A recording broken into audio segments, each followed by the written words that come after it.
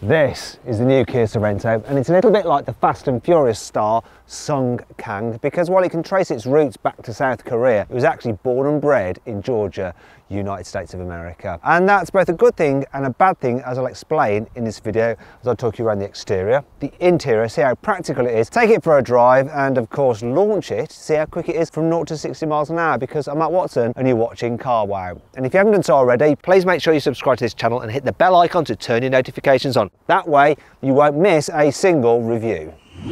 Buy, sell, CarWow. Let's start this video with a CarWow stick of truth to uncover some lies, because look, see these cutouts there and this design element at the lower part of the bumper? Clearly supposed to be exhaust, but oh no, they're not, they don't lead anywhere. And these air breathers at the side as well, they're fake, they're just a design treatment. And if you look at the way the lights stick out from the bodywork and are vertical, there's something very American-y about the look of this car, because it kind of is a bit toy-like, but obviously a big chunky SUV.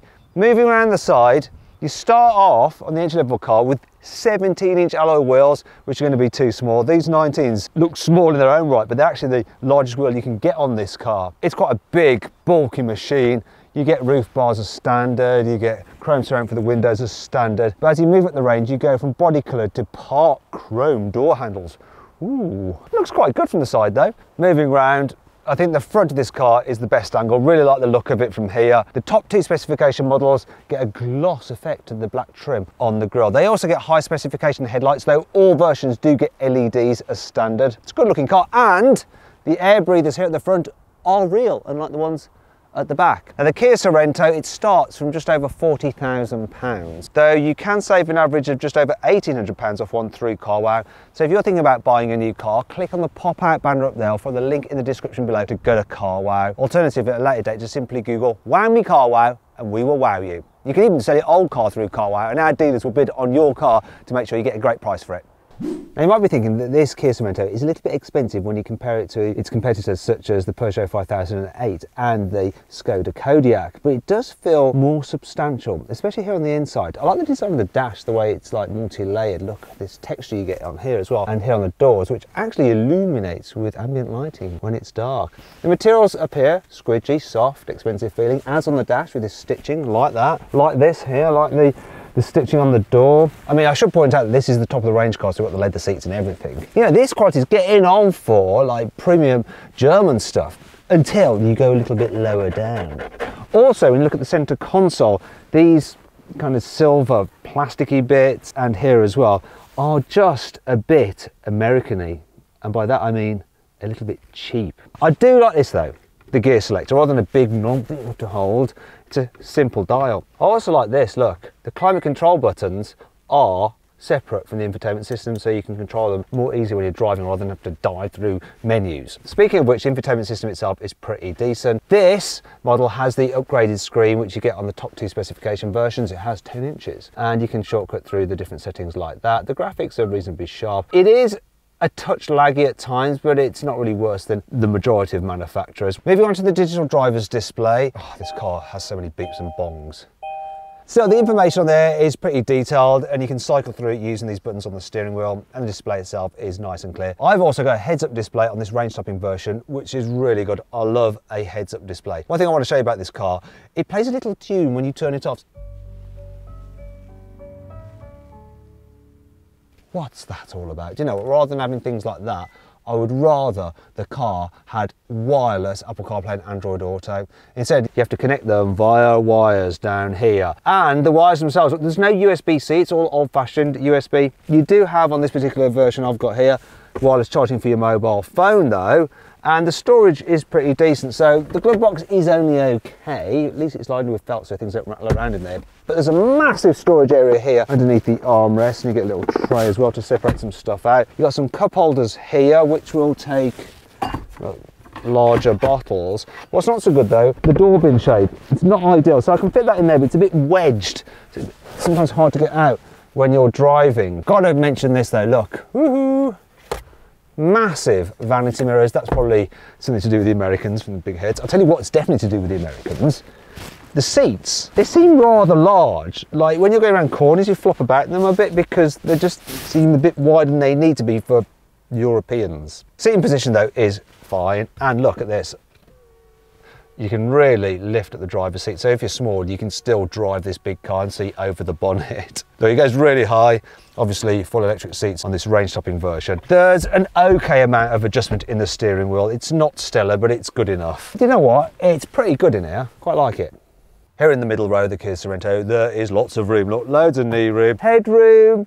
It's okay. I do think a Skoda Kodiaq has a bit more headroom. In fact, if you want to see my full in-depth video review of that car, click on the pop-out bar up there for the link in the description below. But you can create more headroom by reclining the seats. It's better now. And I tell you what, this car is wide, so you can fit 3 adults across this middle row, no problem at all. Helps that this middle seat is nice and wide, so the person in the middle doesn't feel uncomfortable, and the floor is pretty much completely flat, so there's plenty of room for everyone's feet. There are some Americanisms in the back of this car. You see, there's lots of connectivity for everybody's mobile devices. Look, we have USB there, USB there. We have another USB here, 12-volt socket for charging there. You can actually move this front passenger seat forward and backwards electrically on this particular model if you need to create more room. That's good. And then there's all the storage areas. So you've got a net here, you've got a pocket here, you've got not only door bins there, but also an extra cup holder here. That's good. And the windows are nice and large and they go all the way down, which is good for kids if they want to just open the window and have a look out. Speaking of kids, if you've got really small kids and you need to carry a baby seat, it's dead easy. The back doors open nice and wide. You can get those bulky rear facing seats in, no problem at all. The Isofix are really easy to get to as well, so you can lock it into place, dead simple. And because it's so roomy back here, you don't have to move the front passenger seat forward at all. And in fact, you can have it a long way back and still fit a rear facing seat. Now, I'm going to jump into the rearmost row because here's another thing I like about this car. Look, if I press this button here, it moves the seat out of the way. That is good. I'm actually going to move this other one out of the way so you can see what's going on in the rear when I pull this seat back. So let me just pull this back up, pop it into place, and you can see knee room is actually all right. Yes, I do sit quite low to the ground, so my knees are quite high up, so it's not the most comfortable position in the world, but there is just about enough headroom for me, and I could do a short journey in here. Kids will be absolutely fine, and they'll like the fact that, look, there's more USBs back here, and you can even control the climate. Not too bad at all, really. Now let's check out the Sorento's boot. So with 7 seats in place, the capacity is 187 litres, which is actually about average for a 7-seat SUV. And look, you can just about fit a suitcase in there, maybe a soft bag as well. Take that, it's easy to do, there's no load lip to lift things over. And when you get into 5-seat mode, look, just by folding these seats down, which is dead easy, nice, useful square shape. 616 litres, though that is over 100 litres less than the boot capacity on the Peugeot 5008. And click on the pop-out banner up there for the link in the description below to watch my video review of that car. Now, if you want to fold down the middle row seats, I'll just press these buttons here. Don't have to wander around or mess about, it's dead simple. And then you have a flat load bay, which is good when you want to load the car up and just slide things like that to the front. That's good. Other features I like, you've got a 12-volt socket back here, you've got these neat little holders for the rear seat belt so they don't get in the way. You've got some tie down points. What's not so good though is that with this plug-in hybrid version, the battery pack does eat into the boot space ever so slightly. It's only about 5, 10, 15 litres or so, nothing significant, but it is the area underneath the false floor. And that is exactly the place where you'd want to store the big bulky plugs for the hybrid system. Also, it means that you can't fit this load cover under there on the plug-in hybrid. Like, it won't fit because of this. Otherwise it would do on the normal hybrid or the diesel version. And that brings on to 5 annoying things about this car. It's great that the Sorento gets adaptive cruise control. However, the system itself isn't particularly flawless. For instance, it uses a radar to keep you a safe distance from the car in front, but it's not consistent. It's constantly like slowing and accelerating ever so slightly. You know, a bit like when you get one of those annoying taxi drivers on the way back from the airport and they're constantly on and off the throttle and you sort of feel a bit sick. Then there's a lane keeping assist, which generally is really good and hooks you up to the centre of the lane and does the steering for you. However, when I used it on a twisty road and there's suddenly a break in the white lines in the centre of the road for turning on the right, the car suddenly wanted to go right and I had to wrestle with it. It's a bit scary. It was a bit like having a big powerful dog on a lead, then it suddenly sees a bitch on heat and it just goes, oh, I'm going that way. Yes, I've always wanted to use the word bitch in a video without it being swearing. Dick. I hate it when some car manufacturers do this. Look, the car is unlocked, yet the fuel filler cap is still locked. But bizarrely, you can get into the charging port. That is locked or unlocked, whether the car is locked or unlocked. Oh no, on this Kia, if you want to unlock the fuel filler cap, you have to press this button in the cabin. And now I can go back round and open it. Why the inconsistency? I've noticed that when you're driving a long distance in this car, it's quite comfy to just sit like this, apart from the fact that you end up then just resting your knee against this hard plastic bit of the centre console, and it actually just rubs against that side protrusion on your leg up here. After a while, it just hurts. You might think that the boot release is up here, so if you've got another car, you'll constantly be going there and going, actually it's all the way down here. Now you might learn the exact location of it after a while, but what you won't get over is the fact that by being placed so low, this part of the car does get covered in road grime, especially in the winter. And then when you open the boot like this, you just get crap all over your ends. Yeah. If you want to turn off the lane departure warning, it's an absolute faff. So you have to go into this menu here, press that. Then you have to scan down to the one you want, lane safety off, then hit that button there. That's really annoying, especially as the car resets to the lane safety being on once you restart it. Because you're there on a twisty road and it's beeping away because you're occasionally clicking the white lines, as you do. It's going, no, you're not being safe. So you want to turn it off. And rather than just being able to turn it off quickly with a button on the steering wheel, you have to go through all that menu stuff. However, it's not all bad. Here's 5 cool things about the Kia Sorento. You can get the Sorento with a remote control function, which is really handy. Some annoying sod parked so close to you that you can't get into the blooming driver's door. What you have to do is make sure the car's locked, press this button to activate it. There we go, and then this other button to make it come forward. Come on, come forward, let me get in. Come on, you can do it. Come on. No. Come on, further forward. That's it, come on. There, that's the, you see. Now I can get in. Brilliant. Kia lets you customise some of the buttons on the infotainment system. For instance, you can customise this button up here to do different things.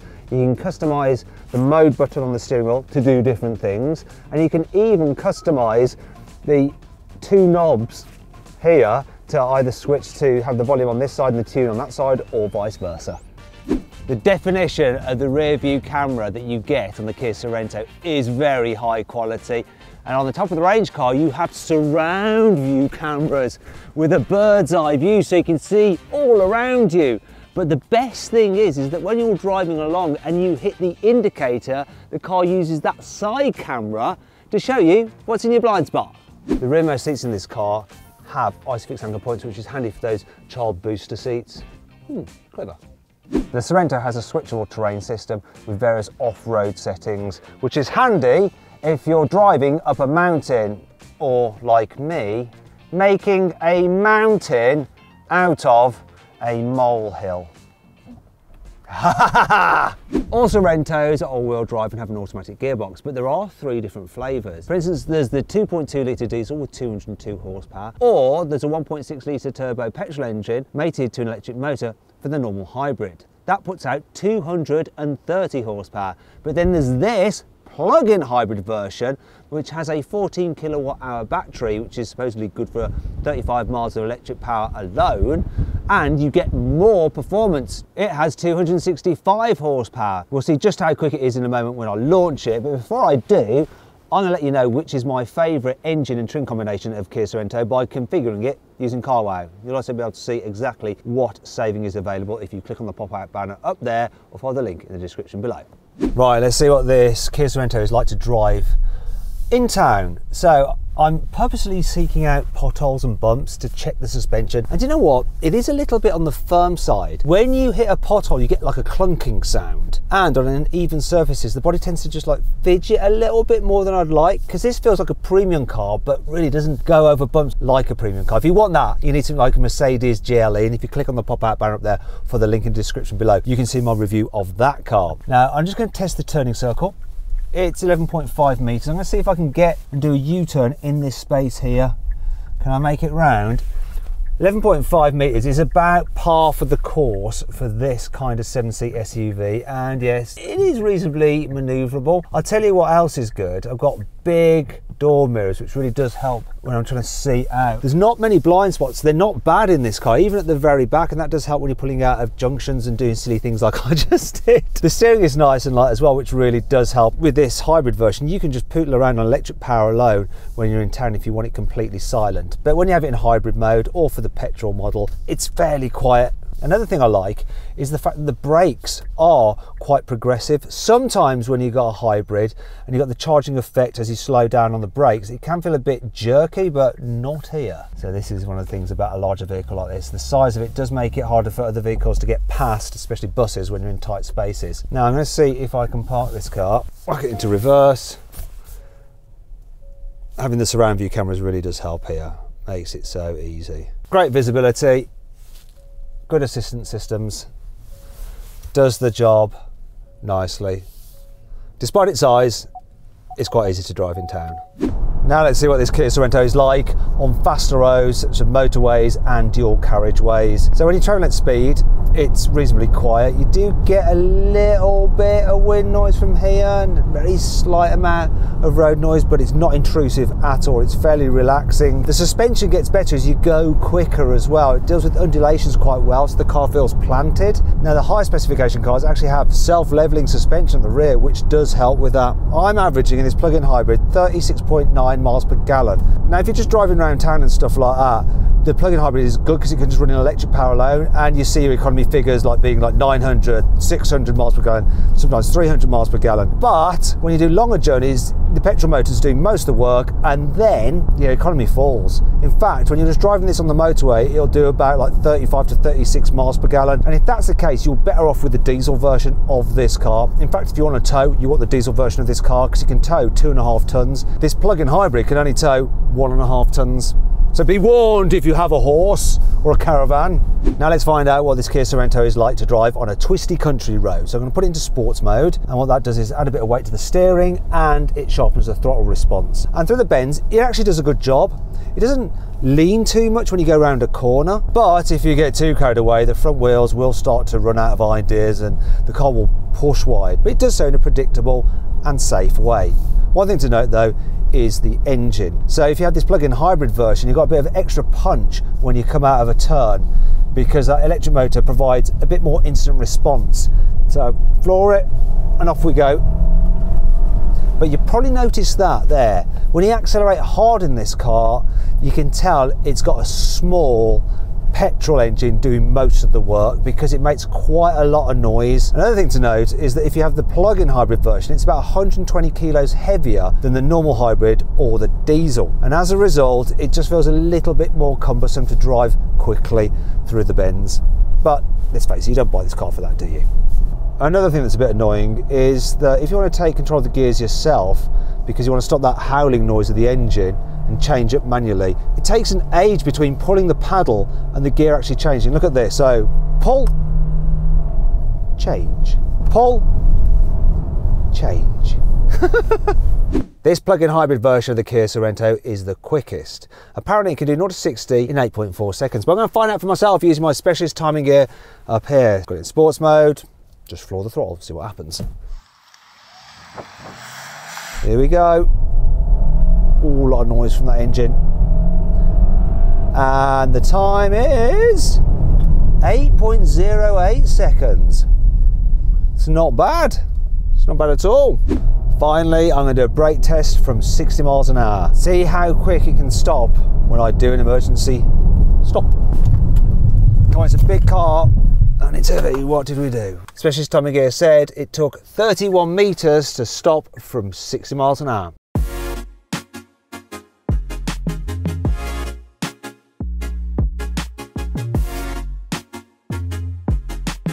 So then, what's my final verdict on the new Kia Sorento? Should you avoid it? Should you consider it? Should you shortlist it? Or should you just go right ahead and buy it?